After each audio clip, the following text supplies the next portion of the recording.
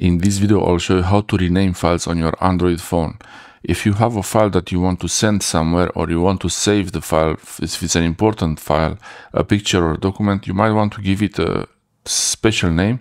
You might want to put the date in the file name or a name of what it is in the file, so you can easily search for it later if you send it by email, to find it in your emails or in your files. It's always a good idea to give meaningful names to files, especially files that are important for you. To rename files, you need a file manager app, and I use the Files by Google app, but you can use any file manager app. Any app will work.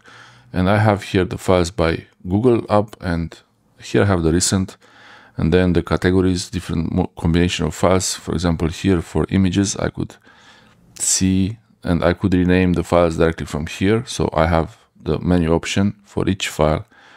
I can, for one file here, I can tap on the three-dot menu.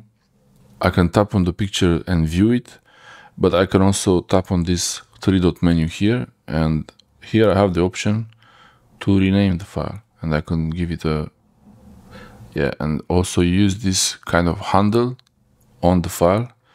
You can select the whole file, but you have to be careful not to remove whatever is after dot here. So at the end there is the extension, the file extension. You don't want to remove the file extension, but I could call it screenshot 2, and now this file is screenshot 2.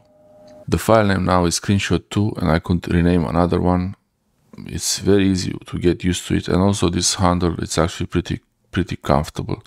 I could rename the file, remove the screenshot, call it test image, something like this, and okay.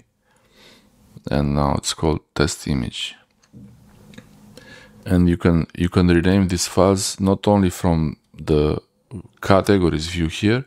You can also go into the internal storage in case you want to see the files exactly how they look like in the folders. You can go in the internal storage. Here you might find files that are downloaded. If it's downloaded files, you will go into the downloads folder. If it's documents, you will find them in the documents folder, and if it's pictures or screenshots, you will find them in the DCIM folder. Open the DCIM folder, or I don't know exactly how it's pronounced. Here you might have folders. I created folders here. You can do a lot of things. I can rename folders also.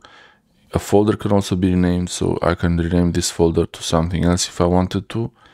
And for the screenshots I had before, actually the screenshots are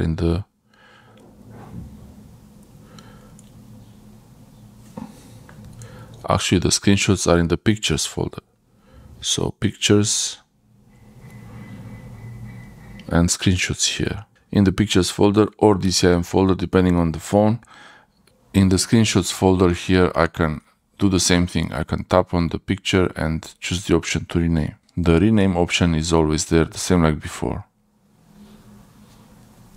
So you can give it something, screenshot 3. Let's call it screenshot 3. It might be easier to see the folders of the pictures when you are in the all storage mode, but actually it's much easier to see the pictures, the screenshots from the recent images, especially that here you will see combined images with screenshots and everything. For documents, you will need to use the internal storage mode, where you navigate to the folder and you rename the folder directly.